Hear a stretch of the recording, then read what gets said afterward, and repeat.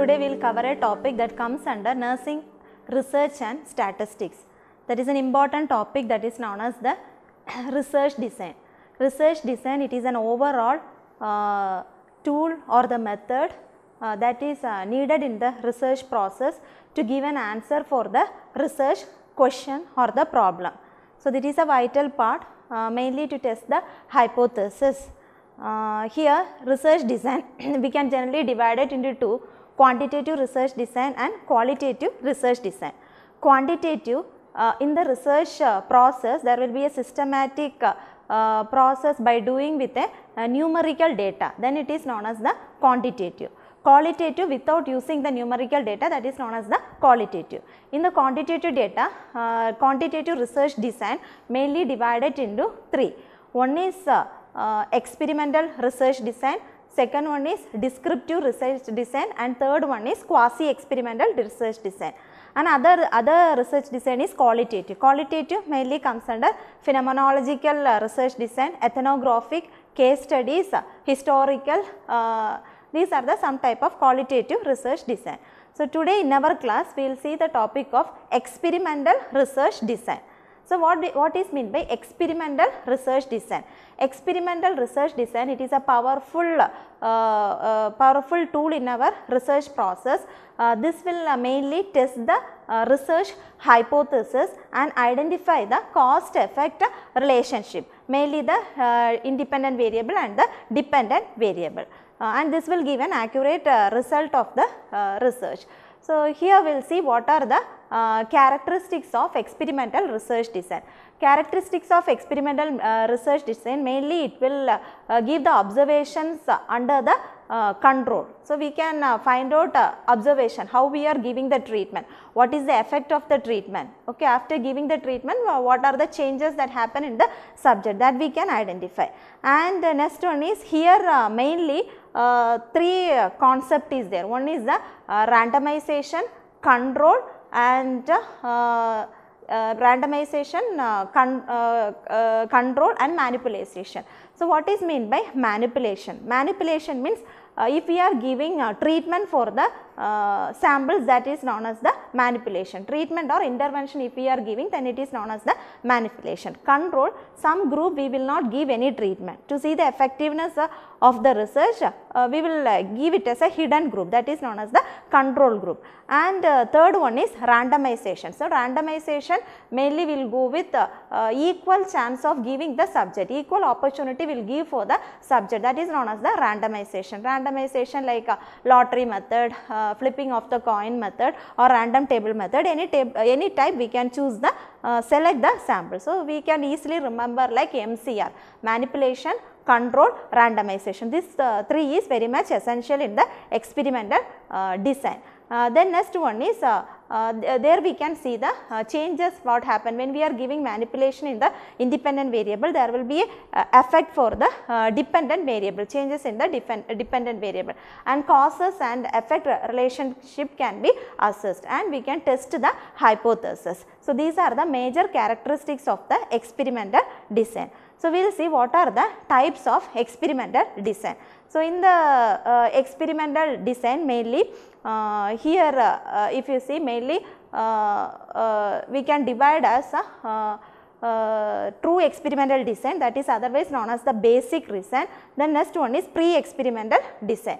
So, in the true experimental design mainly I told no three characteristics, that is manipulation, control, randomization will be present in the true experimental or basic experimental design. So, we will be seeing one by one. First one is post-test only design. Post-test only design, here randomly we have to take the two groups. So, randomly two groups has to be taken, and in the first group we will be giving the treatment, then as post-test observation. Second group randomly selected, no treatment, then next observation.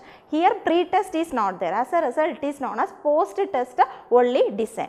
Then second one is pre-test post-test design. In the pre-test post-test design, two groups will be there. One is experimental group, another one is control group.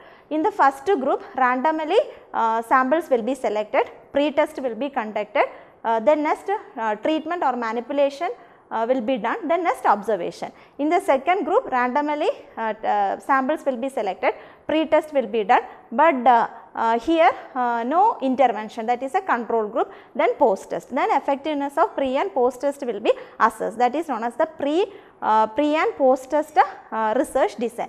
Next one is Solomon 4 group design. In the Solomon 4 group designs, 4 groups will be there. So, here population will be larger, and mostly in our medical field less studies are done by the Solomon 4 group design. Here 2 groups, first 2 groups, that is the pre-test will be done, then next intervention, post-test. Second group, here pre-test, no intervention, post-test, control group. Third group, no pre-test, intervention, post-test. Fourth group, no intervention, no treatment, then next post-test. So, like that 4 groups will be there. In the first set of group, pre-test, post-test will be there. Second set of group, no pre-test, only post-test, and we can compare any pre-test thread or mistakes is there, we can anything that is interfering in the research we can easily identify by this Solomon 4 group design. The next one is factorial design. So, the researchers will do more than treatment in more than 1 factors, more than 2 factors. Here 2-factor design is more common. We can test the hypothesis, testing multiple hypotheses can be tested in the factorial design, like level of distractions, so level of attention, so or pain and level of distraction. So, like that one experiment with 2 factors we are identifying, factorial designs can be done. Next one is randomized block design. Randomized block design, first we have to select the groups in a randomized manner. After randomization, next we can go with the experimental or intervention. So, randomization block always homogeneity will be there. Homogeneity, same group. If sex we are taking sex in a same male female, like that it should be there. For an example, we can tell we are going with the treatment of medication, hypertension medication. So, 3 groups we can tell: hypertensive only patient, hypertensive with diabetic mellitus, hypertensive with cardiac diseases. So, 3 homogeneous group, in that the medicines will be treated. That is known as the randomized block design. Then next one is crossover design. Crossover design, it is a repeated measures design. One experimental group, one group can be give treatment more than one time. That is known as the crossover or repeated measures design.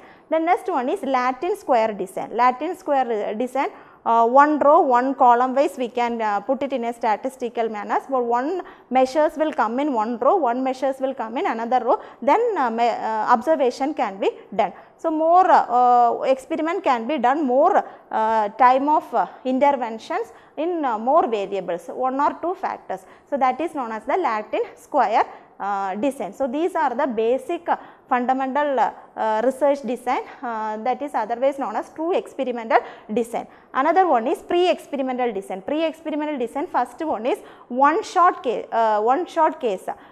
research design. So, in this one shot research design, here no randomization, only the groups will be selected, intervention will be given, then observation can be assessed. Another one is one group pre-test design. Here one group pre-test design, no randomization, one group will be there, no control group, treatment, then observation will be analyzed.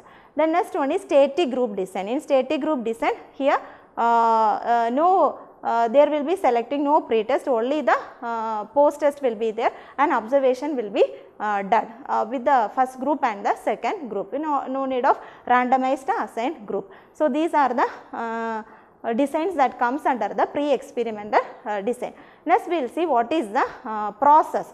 Experimental design, what is the process, step by step. It is a systematic way. No? So, first what we have to know what is our research, what is the problem of the research, what is the hypothesis. So, which hypothesis has to be tested, what is the variable, what is the independent variable, what is the dependent variable, what research design we want to do, we have to decide according to our research. Then we have to go with our target population, what sampling technique we are using, then directly we can do the research.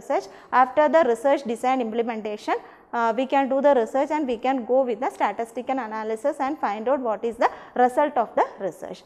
So, what is the nursing thus researcher? Our role, very neatly we should understand about the research design and which research design is suitable for whatever research topic we are selecting, then we can implement better result, and this research is very much essential for evidence based practice and research utilization. So, today class we have seen about research design, types of research design, mainly the experimental design, what is the characteristics and what are the types of experimental research design, that is basic experimental design and pre-experimental design. So, I am signing off, Mrs. Mima. So, next video we will meet again. Thank you.